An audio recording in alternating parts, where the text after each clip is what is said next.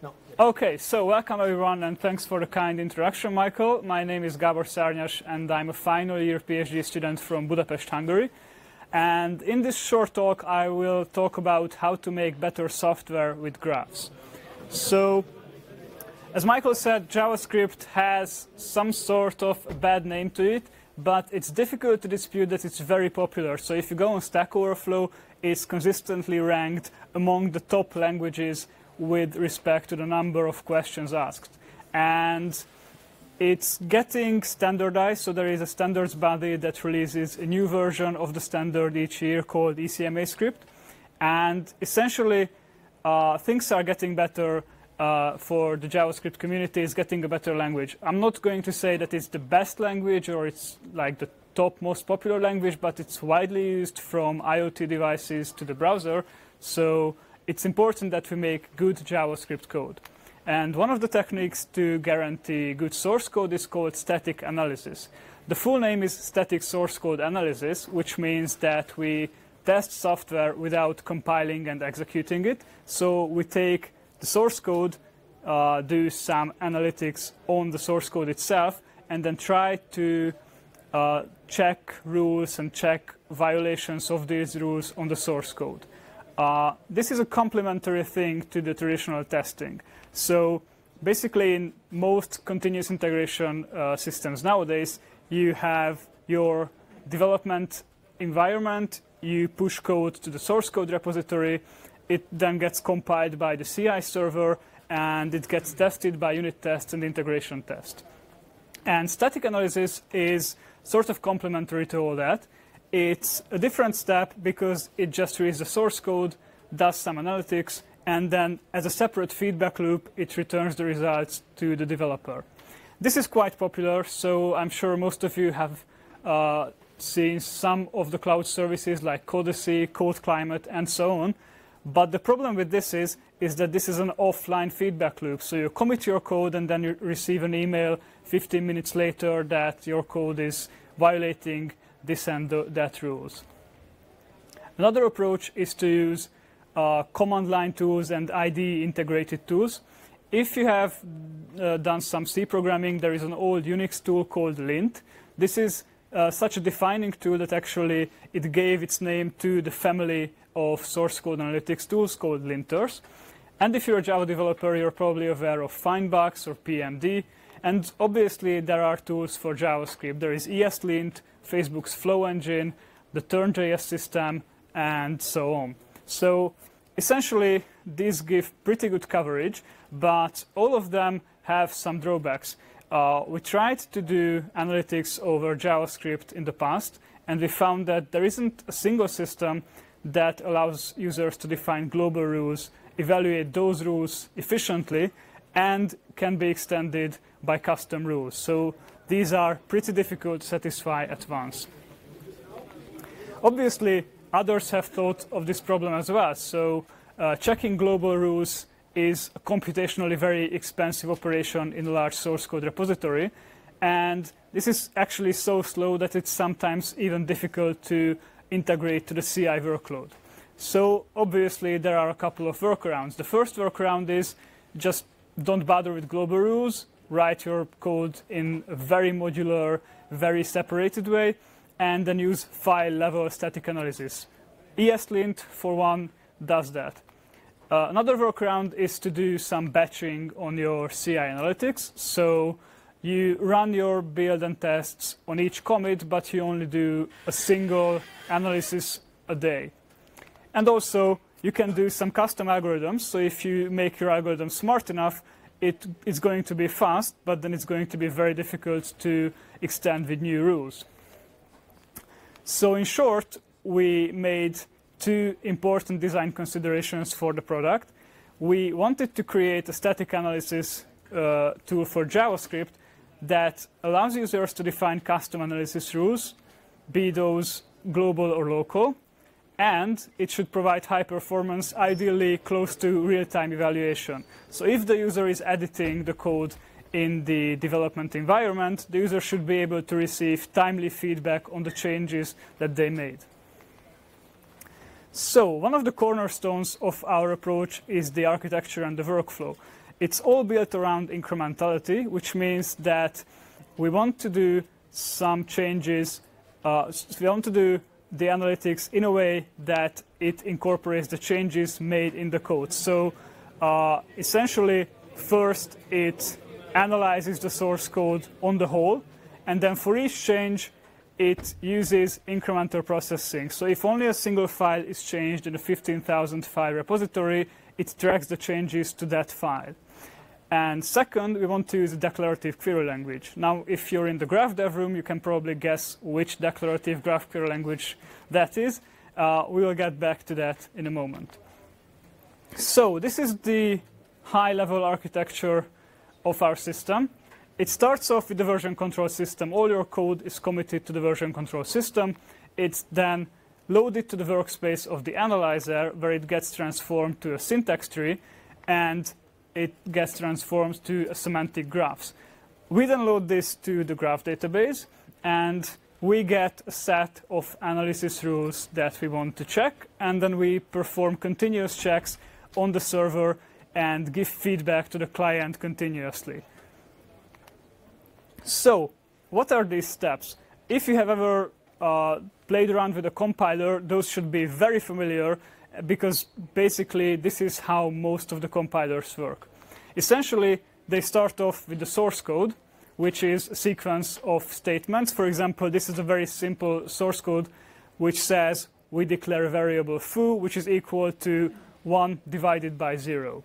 It uses a component called a tokenizer to split these into tokens. Tokens are the shortest meaningful character sequences in the source code. So for this var foo equals 1/0, we get 6 tokens. The tokens then go through the parser, which builds the so-called syntax tree according to the grammar specification. For the source code line that we've seen, we get this syntax tree. And this is already quite close to what we want to use, but this is still missing some semantic information. It's missing on the scopes, which will be added by the scope analyzer, and it's missing on information on various accessibility features.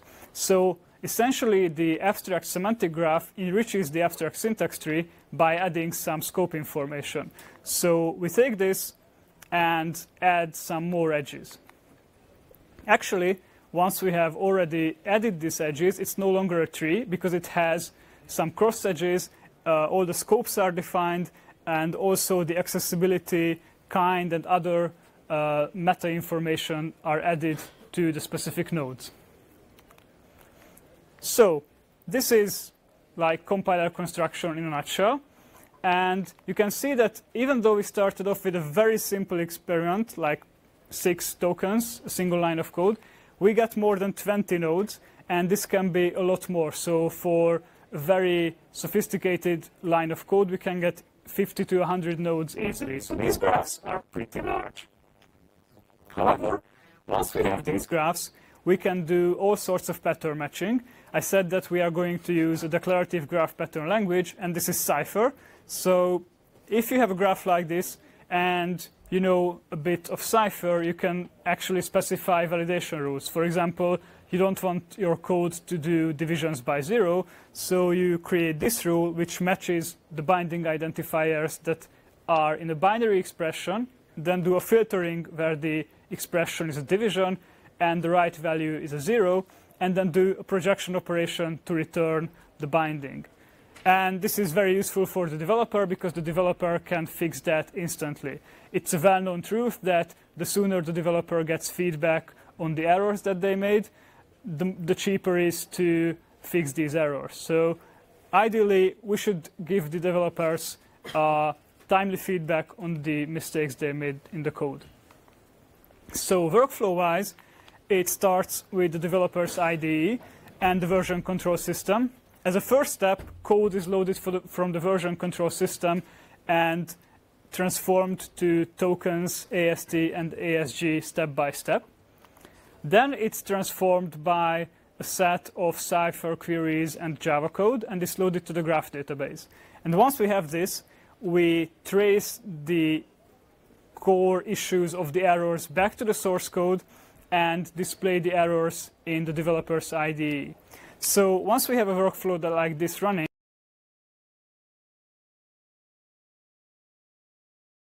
actually it allows us to do very cool things. One of my favorite ones is type inferencing, because as you know, JavaScript is a dynamic language, and it's very easy to write code that throws runtime errors because of type violations. Obviously, there are some workarounds for this. You can use TypeScript or other typed flavors of JavaScript, but you have a lot of legacy JavaScript code that's written in plain JavaScript, and type inferencing is key to use those in a way that will not return errors while running the code.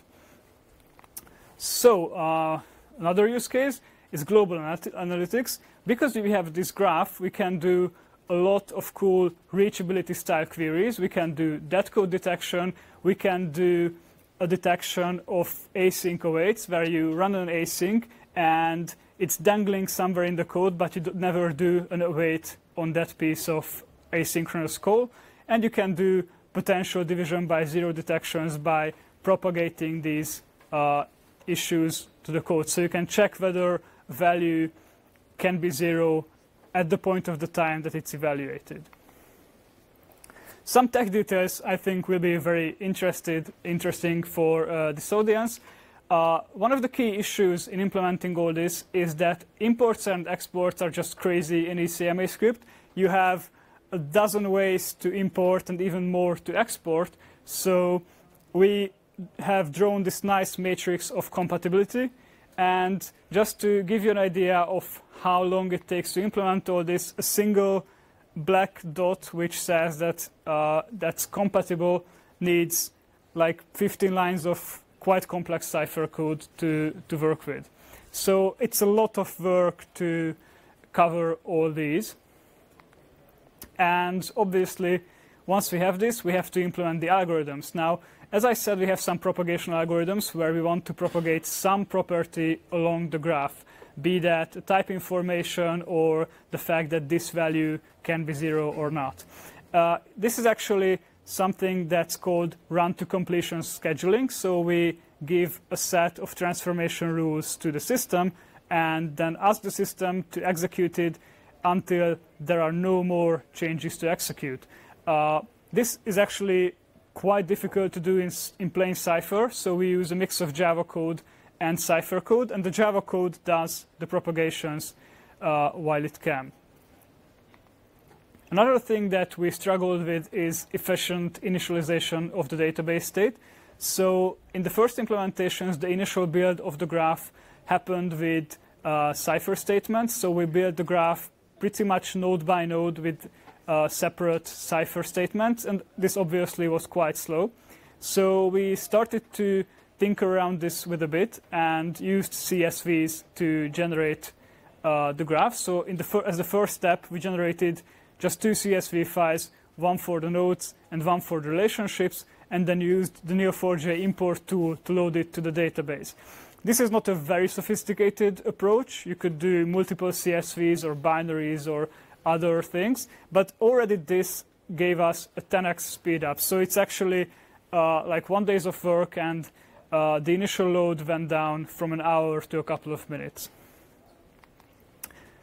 We also stumbled upon regular path queries quite regularly because there are a lot of cases when we need transitive closure on certain combinations. So, for example, you can have a situation when you have a function that's assigned to a variable, that's in another function, that's assigned to another variable, and so on transitively.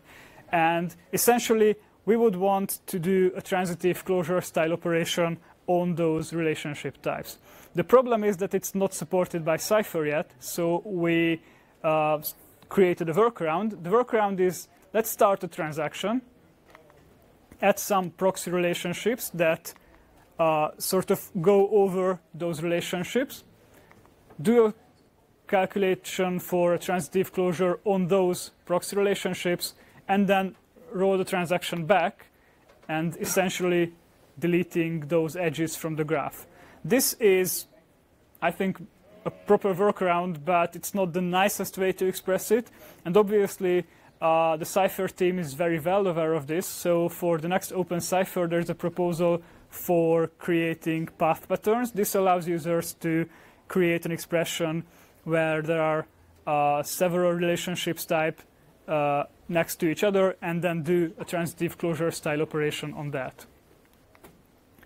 Okay, so I said that incrementality is very important in this work, and actually this was my motivation to start working on this topic. So as I said, we built our system around Cypher queries. As you probably know, there is now an initiative called Open Cypher, which aims to deliver a standard specification of the Cypher query language.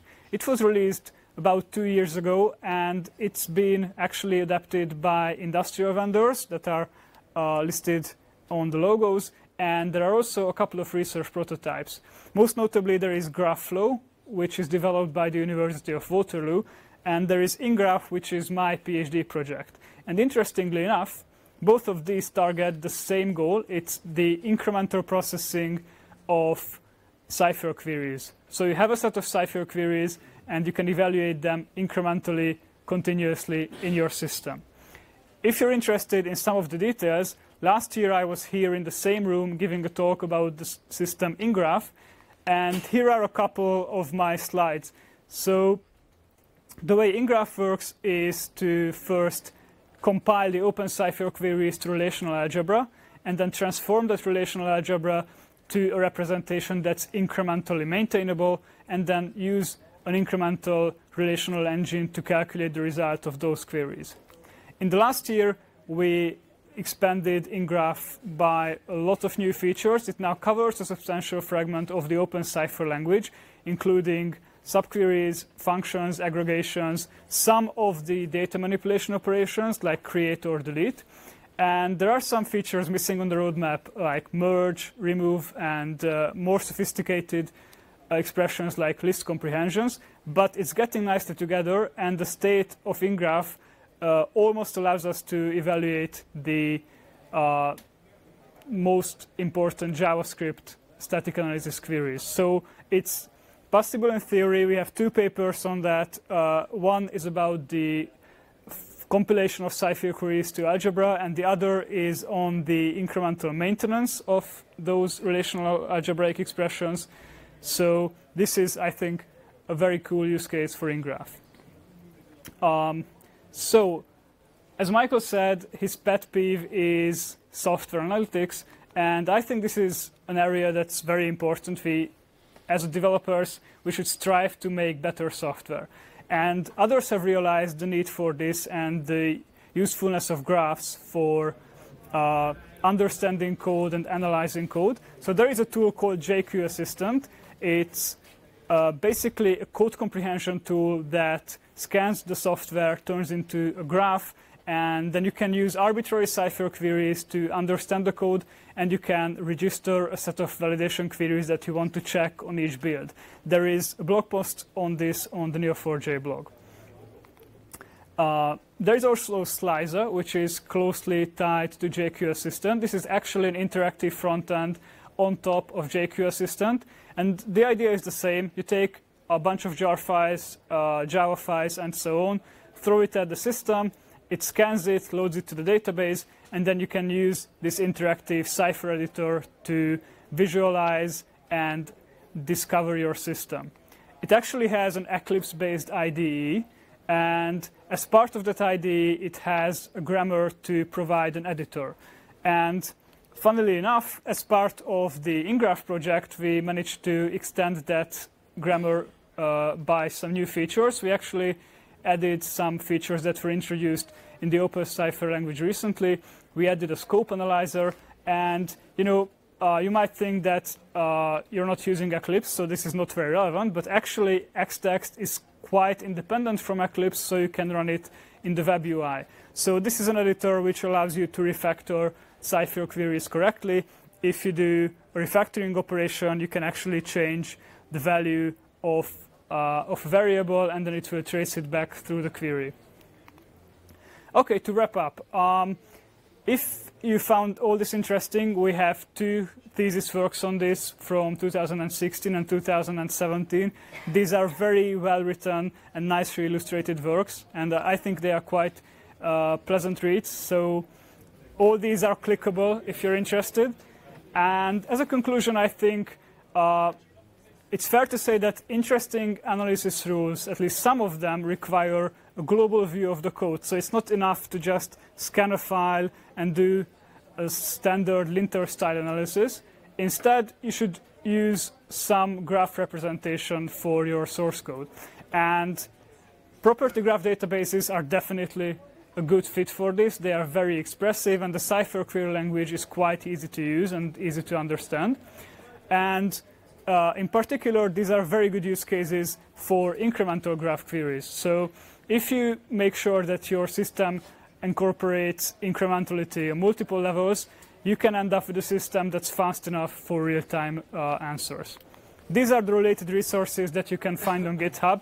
Bear in mind that these are all academic prototypes, so they work some of the time on some use cases. They are more like proof of concept softwares.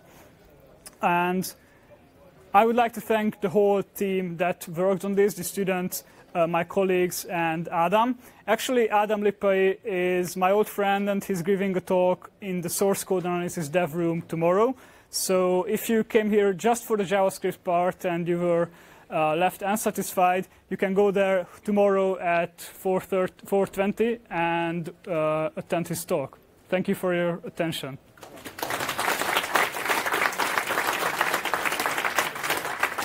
Okay, questions? I have 1 hour worth of questions to you. Can we talk? Yeah, we can talk. We can talk here offline. Yeah, Absolutely. So we have 12 more spaces for an after FOSDEM graph dinner. So if some of you wanted to join us there, and if you want to join to talk to Gabor, feel free to come along after our next talk. But any other questions for Gabor? Yeah. Hi there. Hey. As someone with a Firefox code base, we have a little bit of JavaScript. Okay. What kind of Okay. So let me repeat the question. The gentleman is from Firefox, I understand. So, yeah. repositories have you tried your code? Okay. So the question is, what code repositories we have tried our code on? So you're probably concerned about scalability. Obviously, we went on GitHub and grabbed a couple of the source code repositories. Most notably, there is Trezorit, which is a cloud storage system. So it's like Dropbox, but it's more focused on encryption and security.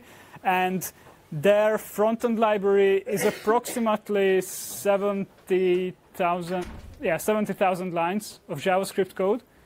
And that was the one that took us like an hour to load, and then we optimized it, and it went down to 5-6 minutes. So that was the largest one that we have used.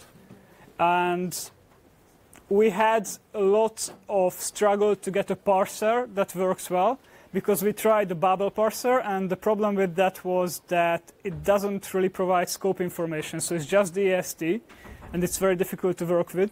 But this logo here is the logo of Shape Security, the S on the figure, and they have a very well written library called Shift-Java. That's an AST builder, but that has a lot of scoping information.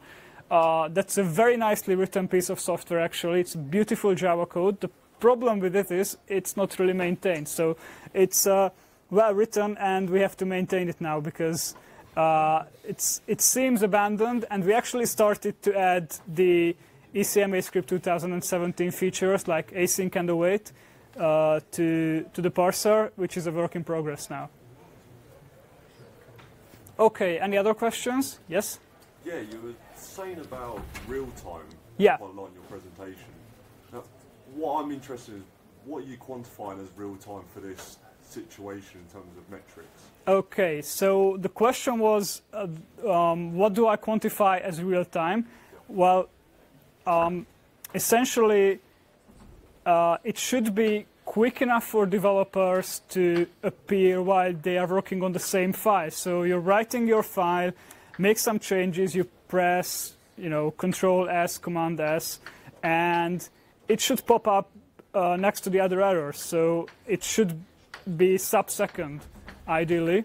But the reason why I'm asking is obviously different size of code. Yep. Give you different timings, wouldn't it, in terms of checking? Yeah. Is there like an average? Yeah. how long it should take? So the follow-up question was, different size of code repositories will mean different execution times, and whether there is like an average that it should take. Well, for this, actually, we plan to use the ngraph engine more extensively. The whole idea of ngraph is to build a huge cache on your code, on your queries, and once you have that cache, you can do, I won't say constant time, but very, very quick query evaluations, because you have all the interim results of your queries cached. So essentially, if you just want to introduce a small change, which you usually do while developing, it should be very quick and it should stay within second range.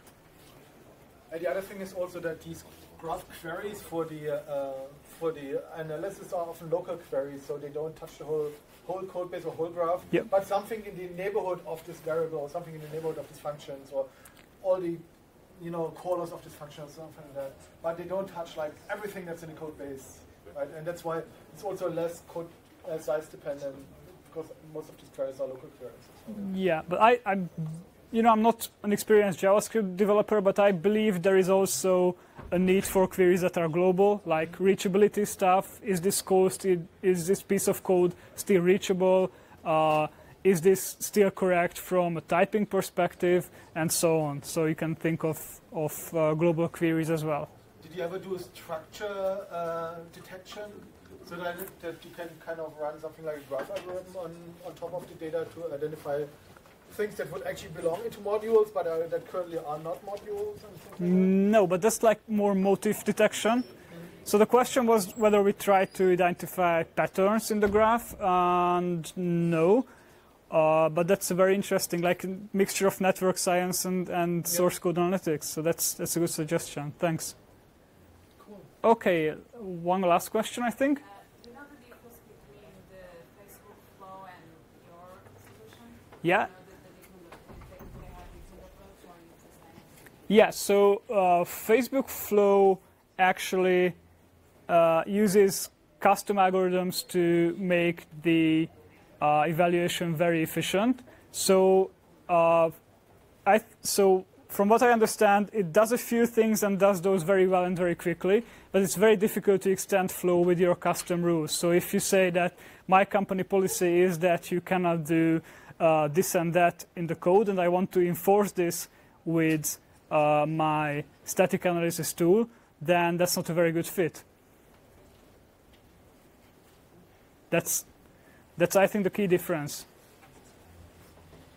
Yeah, something that we do in JQ Assistant as well is kind of enriching the graph. So you have the original source graph, and then, like Gabor said as well, with, for instance, the scoping information, you can then take this original source graph and enrich it with new technical concepts or actual business concepts as well, depending on your, and then actually formulate your cipher queries on top of these higher level concepts. So you don't have to talk about like variables and expressions and functions, but you can say, kind of all tests in my code base should have this and this attribute, for instance, or all I don't know, component code should have that and that, style or whatever. Right? So you can kind of move a lot of these things to a higher level abstraction when you then write the queries on top of these concepts. And JQ Assistant does that for Java code already, so that's cool.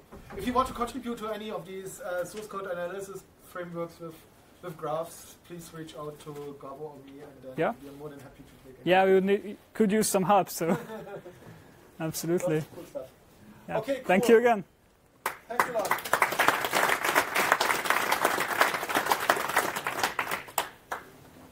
Okay, in our last talk, we'll have Etienne talking about use of graphs in medical records and.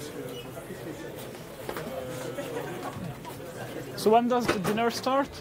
At 6. 6. So we live together from here, I suppose. Yeah. Okay. Hey, Gabor. Hey, Great help. Sorry. like stick or Yeah, because I'm from the presenter. JavaScript community, and if you want, that's all the list of parser or something like that that exists written in JavaScript for parsing the AST and everything like that. I don't have a USB stick. Yeah, regrettably. But can you just email me the link or something? That takes time to just go through everything and take the links. So Yeah, but just zip it and put it in Dropbox. That's on my hard disk, but yeah, I can zip it and. Okay. Can I give you like a business card or? Yeah, I have it somewhere. Let me check. Yeah, here it is. Okay. Can you please share your presentation? Yeah, it's already online, I think. It's online. I did put it online. Was the link on the last slide? I'm not sure. No, but 12 years ago, I started a project where I promised to do JavaScript analysis. So I thought of it. okay, I'm And just then gonna get to. I give up because I went to a 1 year sabbatical in here. I was very happy here.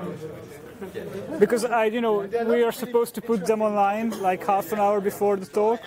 I did that, so I hope it works. Okay, I think here's the.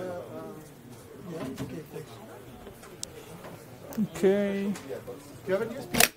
Or do you need one? Or? Oops. No. I think we took that. Mine. Yeah. Do you need both? There were two on the. No, only the. What's that? The IMMS. Here, IMMS. Hey. The other is another topic. Okay. This one. I think there's another talk after you, right? Yeah, sorry. I want to ask you a few questions. Okay.